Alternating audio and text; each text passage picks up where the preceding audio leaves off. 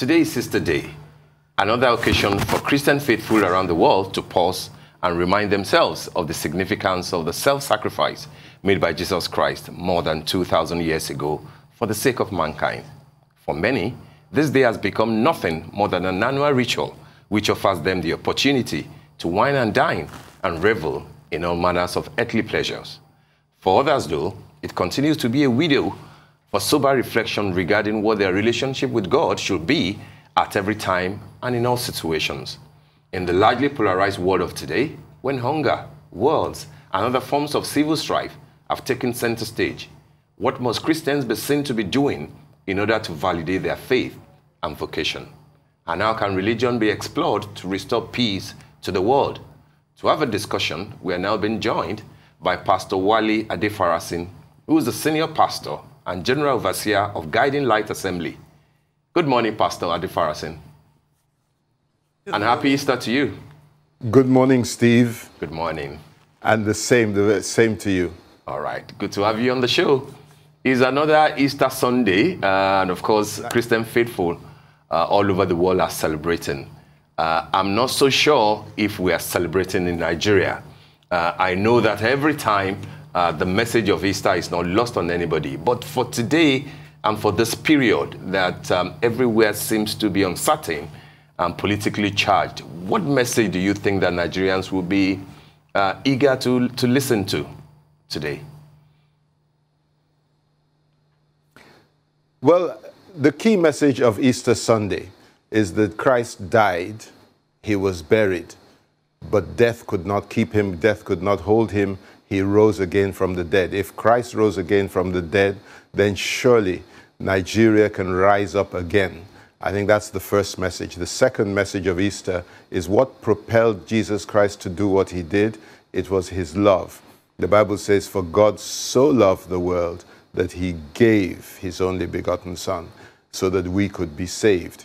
And the Bible also teaches us that we should love our brethren, our brothers and sisters, love one another as Christ has loved us. If we can share this message of love across our nation, and if we can share the message of hope that we can arise again, no matter how badly we have sunk, that this message should bring cheer to the Christian and to all Nigerians. Right. You know, as Steve has mentioned, we just discussed, bring back our girls. And only last week we had, the attacks in Plateau, and then we had the Kaduna train attack.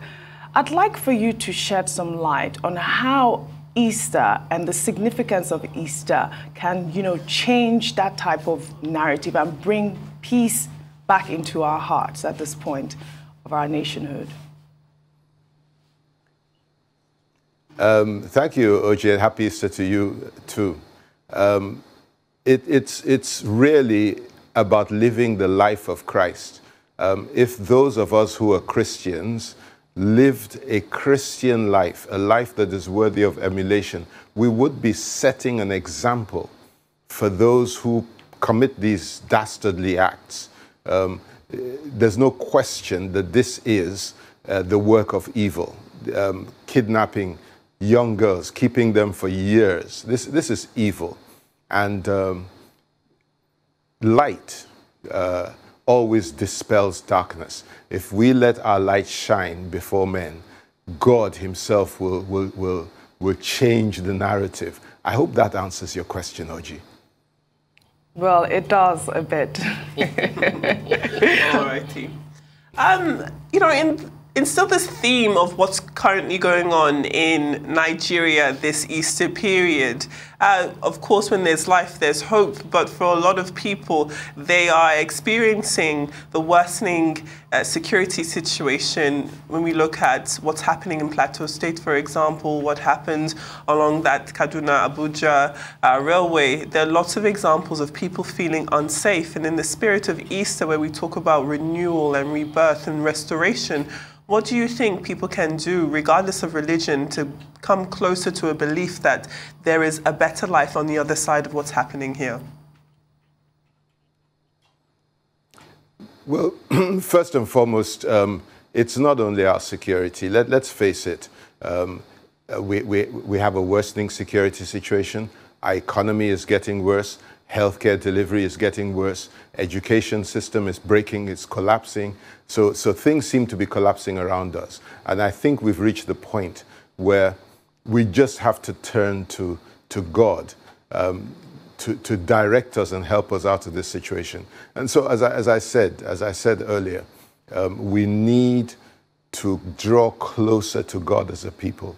And there's a scripture that says, if my people who are called by name will turn away from their wickedness, he will heal our land.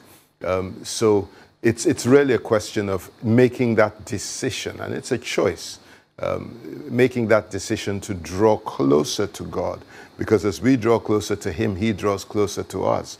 And some of the things God can do for us is he can show us that which is to come. He can open our eyes to see the things that are not normally visible to the natural man. And he can direct our steps, tell us what to do as we draw closer to him. So I think that ultimately it's a relationship, a deepening relationship with God that will make the difference.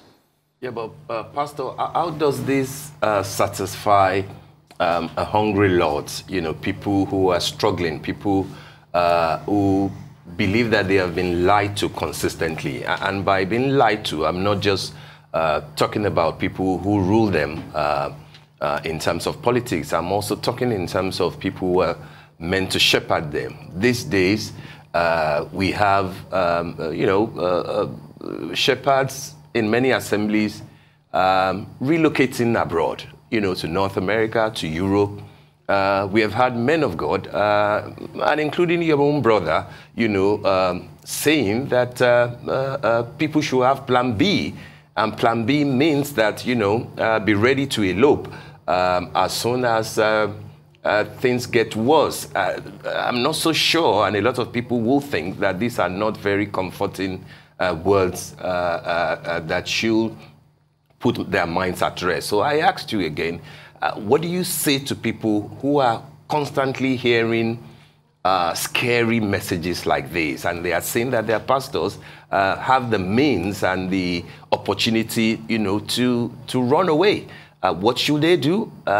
As you know, there is really hardly anything that can happen that you will have 5-10% of Nigerians at any time, being able to leave. What therefore should be the right message, and how do you think those that are like babies in Christ can deal with these challenging times? I think, Steve, that we need to embrace God. That's the first thing, because unless you have God in you, you cannot demonstrate his characteristics. So that's the first thing. Secondly, it took a long time for Nigeria to get as bad as it is. I am about to turn 70 by the grace of God. I've been around before independence came, and so I've seen a different Nigeria. I saw a Nigeria where things worked. We might not have been as developed as we are now. So it's taken a long time to get here. It's going to take a long time to get out of this. But if we have men and women, not just in government, but as you said, in the ministry of the gospel, in the mosque, in all religions, in all facets of life, if we have men and women that are committed first to Nigeria and secondly to doing the right thing, if we have men and women like that, gradually we will pull Nigeria out of the morass. It's sunk deep. It's going to take time. It's going to mean that all of us, and I hope it reaches all of us, the rich and the poor, tighten our belts and help one another. The poor need help. There is fantastic wealth in this nation. There are people that are extremely wealthy, and next door, close by them, are people that are in abject poverty. There has to be a change of heart where people will begin to express the love of God to one another through their actions, not just by words. That's what I can say, Steve, to that question. But you don't think that as an individual that I should begin to consider a plan B about this country? I am not. Understood. I'm not considering a plan B for myself. I believe that we need to rescue our country. Yeah. All right, Pastor Wale, you are a televangelist and you co-host a weekly program, Heart of the Matter. For those of us who don't know what you discuss on your program, I'd like to know, how your program has shaped some, narrative. Talk to us about what you talk about during your Heart of the Matter sessions. That's quite a bit of research you've done. I've not presented that program for some time. What I did was allowed some of the younger people to begin to present the program. Let me tell you what we did. What we do, we highlight things that people are doing.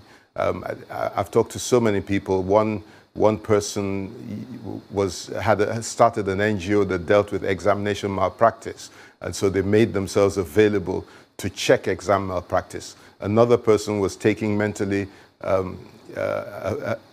affected people off the streets and getting them rehabilitated or getting them treated. So there's a multitude of things, people that deal with sicknesses, chronic diseases. So we brought them onto the program, we aired what they do and gave them an opportunity to get support for what they do. That's essentially what the Heart of the Matter was. That the Heart of the Matter is Christianity in action, not Christianity by speech alone. Well, if we could talk about how faith and politics intersect. I mean, it's no secret that you have a relationship of some sort with Professor Yemi Osinbajo, who is, of course, the Vice President of this country and who this week declared his intention to run for president. When it comes to the church, in general terms, in order for someone to seek a political endorsement from a house of faith, serve some sort of social capital, most especially within election season. Is it your intention to align with Vice President Yemi Osinbajo in his journey to become president?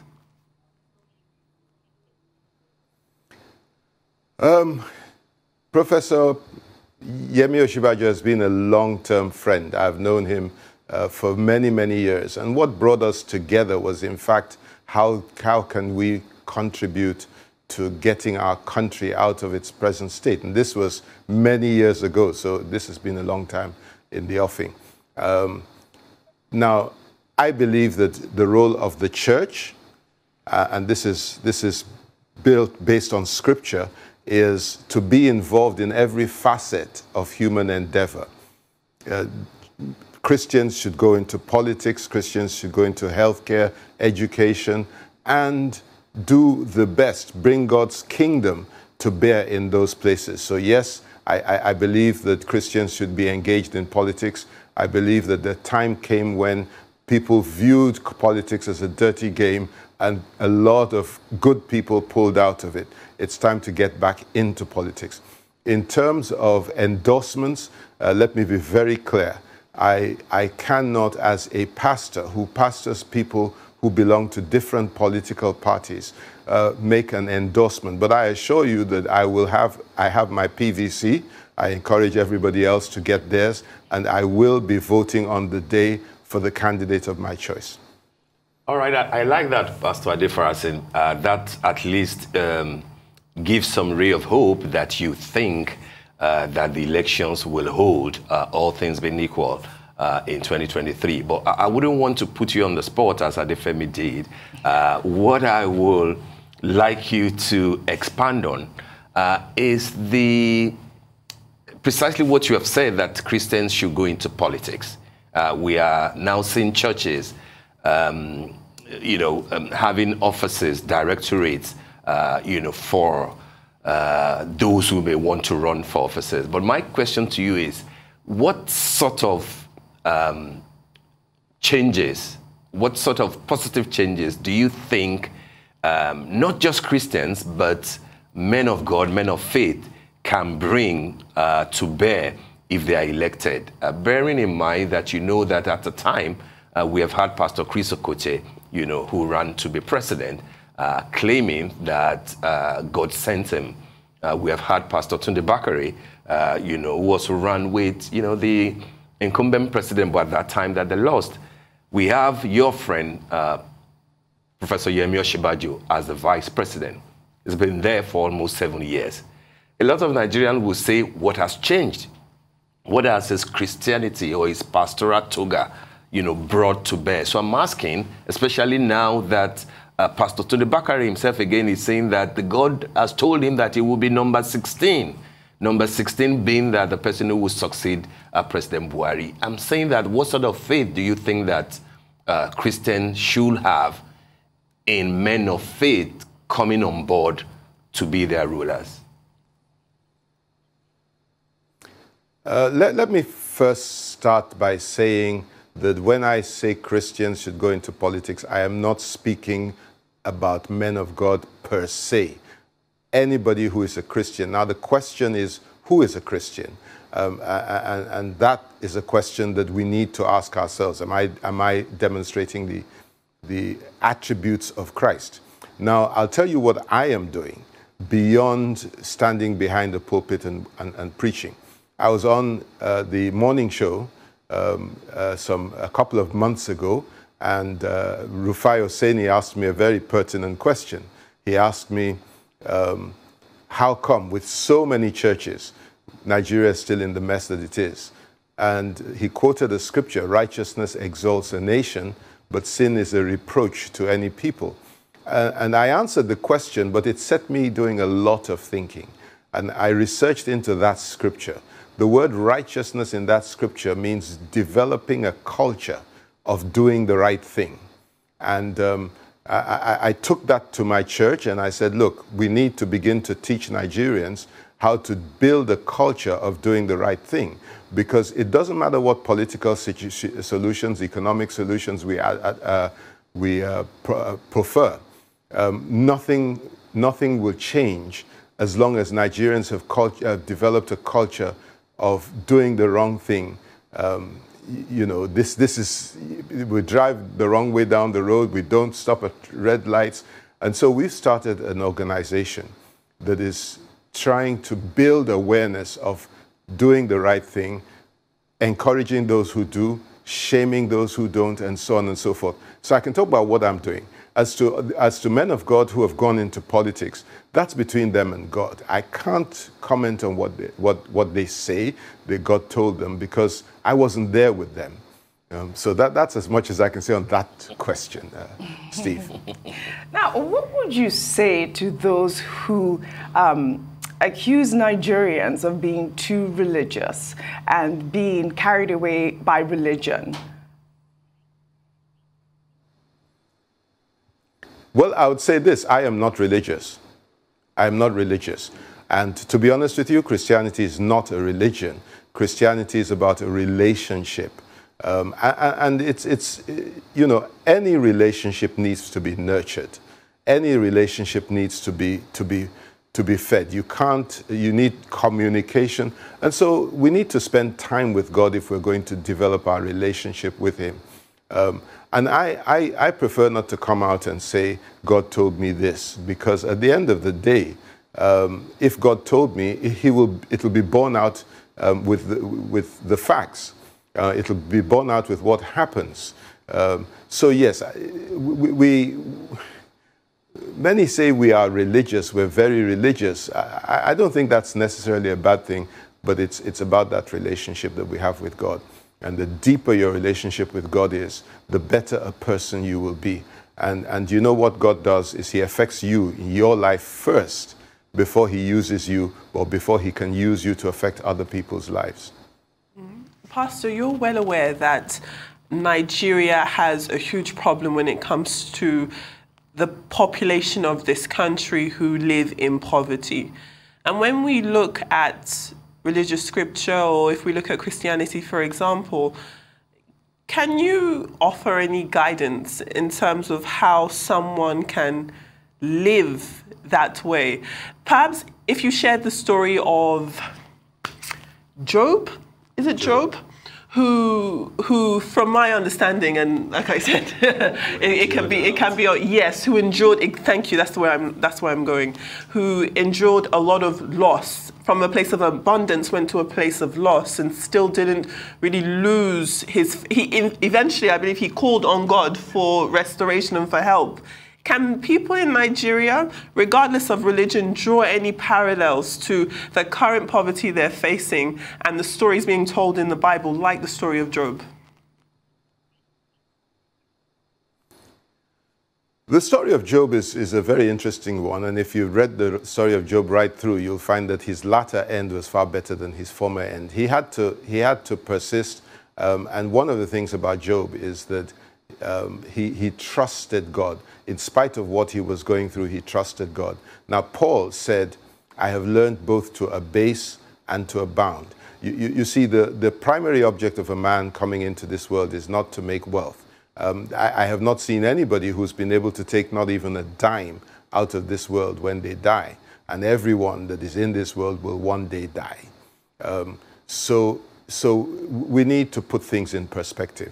The poverty in our nation is really painful, and we need to do a lot more to alleviate poverty. And not everything that we need to do is direct. There are many indirect ways that we can alleviate poverty. Teach the man how to catch fish rather than give him a fish when he's hungry. Teach him how to catch fish. Education is very important. We need to find ways of educating our people. Now, some people have religious barriers that are preventing them from being able to receive an education. We need to help break those down and accentuate the importance of education. We need to take care of health. There needs to be much better primary health care so that people are healthy and can work. So there's so much to be done. Now, the beautiful thing about this is that we have multifaceted problems. Therefore, there are multifaceted solutions. And not everybody is going to be doing the same thing. And whatever God has given you to do is for you to do. Don't criticize what somebody else is doing, because they're doing what they have been motivated to do. So yes, the answer is that we all have to put all hands on deck so that we can help solve our national crisis. Nigeria is a country of huge potential, but it makes me feel, it angers me to hear that we produce oil and up to 95% of it is lost or stolen. This is sad. It means that we're just stealing this country blind, and it has to stop. It cannot continue. As a matter of fact, despite all the talk about breaking up, if we continue on this trajectory, it will just happen. We'll just fail as a state. Adefemi, I hope that you have goes Pastor, to some of your question. All right, Pastor. You know, we were once described as the happiest people on earth. And then before the extremists descended on us in some parts of the country, we were also described as being very religiously tolerant, of course, being a secular, or if you like, a multi-religious country.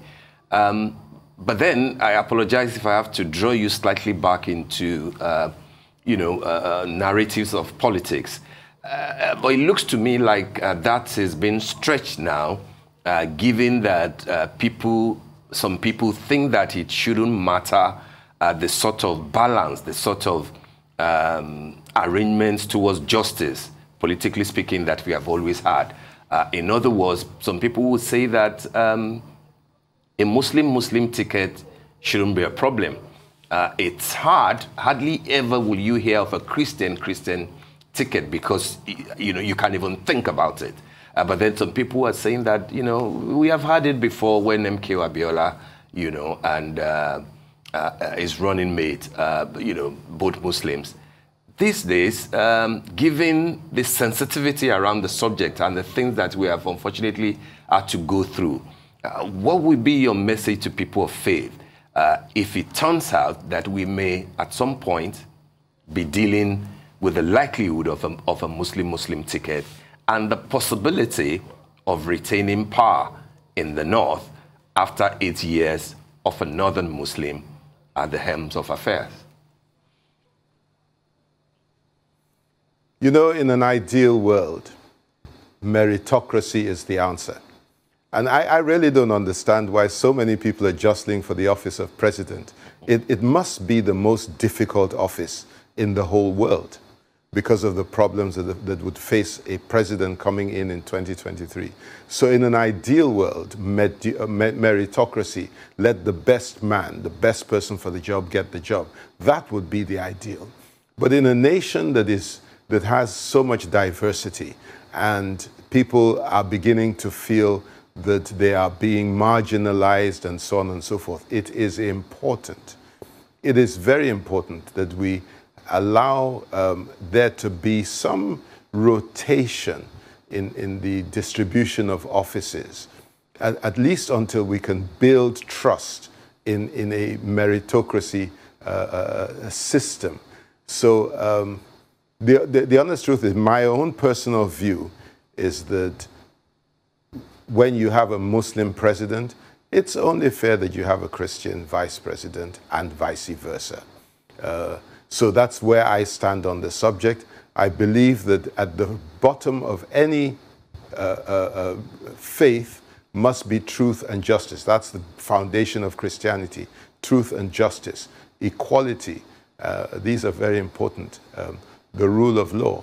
And we've had a few years of imbalance, so we need to redress it.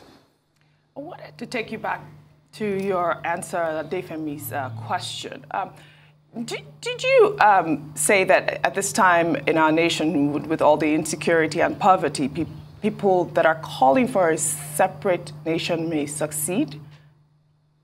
Did you say that? No, I didn't say that. Okay. Let me be very clear, Yeah. because I don't want to be accused of a treasonable felony. No, what I said is that if we allow the nation to continue to deteriorate this way, we won't even have people calling for separation. It will just happen naturally because things get out of order. Can you imagine a situation if warlords, and we're not far from that, if warlords dominated different communities and began to collect their own taxes? It won't be long before there's no more Nigeria. And that's what I'm saying. I'm not supporting a breakup. I do believe that we do need to have a devolution of power from the center to the regions or the states or whatever it is. I do believe that we started life as a federation. We have become more of a unitary system right now. And these things need to be dealt with. So that's my stand, OJ. I hope that clarifies my position. Absolutely. I wanted to clarify that because people under a lot of pressure. People will take that out of context. I wanted you to put that in context. But Pastor, yeah, OJ, I mean, but before we let you go, Pastor, I just thought that I should ask you this. When Christ said that we should give unto Caesar what was Caesar's, I thought that he was speaking in terms of taxes. And I'd like to ask you, you know, the jury is still out on what is proper. Should churches pay taxes or not? Where do you stand?